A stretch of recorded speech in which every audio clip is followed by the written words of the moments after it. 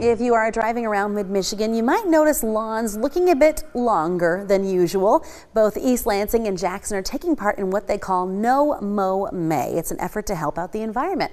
Luke Snyder's here for now and shows us one group who is most excited to be a part of the effort. Justin Fairchild has hundreds of thousands of friends buzzing around his backyard. It's really fun to see how your colony grows. You know, they become like a pet to you.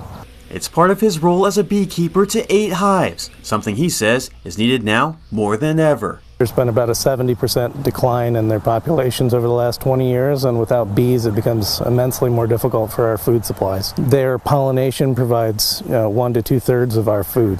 To help, Fairchild hasn't cut his grass in more than a year. He says it's all to make sure there's more food for these bees to go around, especially this month. It's crucial for pollinators in general because this first month, while there's the growing season, all they really have to eat is dandelions to get their nectar or pollen.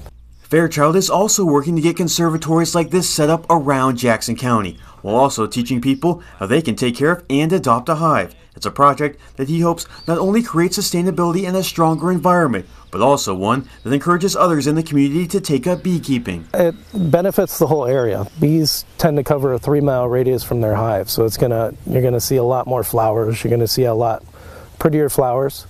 As far as agriculture goes, if there's hives on the property or they're getting pollinated, not only do you see an increase in quantity of your produce or product, you also see better quality because they've gotten those pollinators. So for now, Fairchild has a message. Don't mow your lawns. And in the process, help out these small but important friends.